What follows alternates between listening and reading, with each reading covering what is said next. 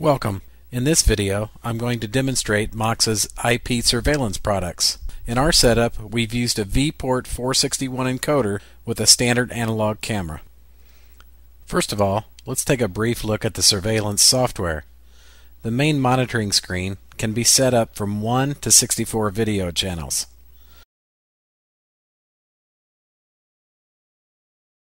Right-clicking a video feed provides options like two-way audio, full screen mode, or a snapshot of the screen.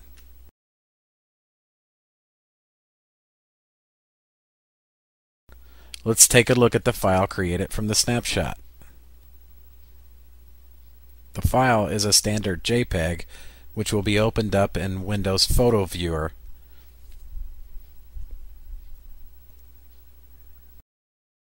To add a video feed, click the configuration icon. Click on the search button to discover cameras and VPorts on the network. Select the feed and connect. If I had multiple cameras on the system, I would just click Add and make it available in the device list. Now I'd like to set up the schedule or events to record the video to my computer's hard drive. I'll select from 8 to 5 on Tuesday and add it to the list. Since today is Tuesday, you'll notice this feed is currently being recorded.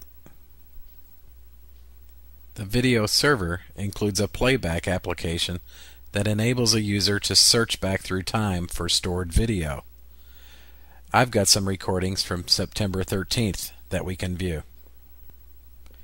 I'll move the slider to about 140 and you'll see the captured video of a clock.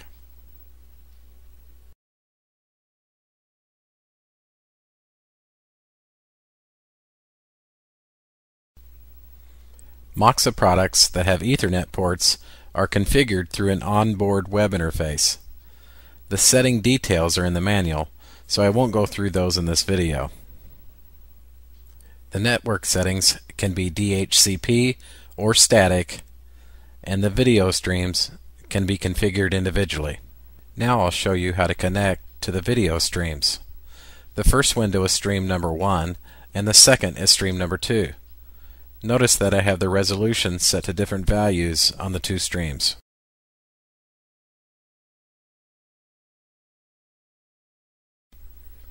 Moxa provides a software development kit for programmers to incorporate the camera functionality into their own applications.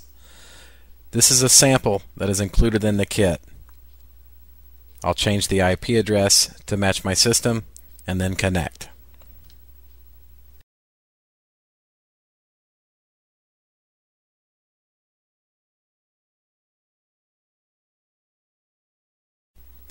This is another sample in the kit. It's a web page that displays the video feed. The code can just be changed and added to your own website. The last thing I'd like to show you is how simple it is to view the video stream from a portable device like a cell phone.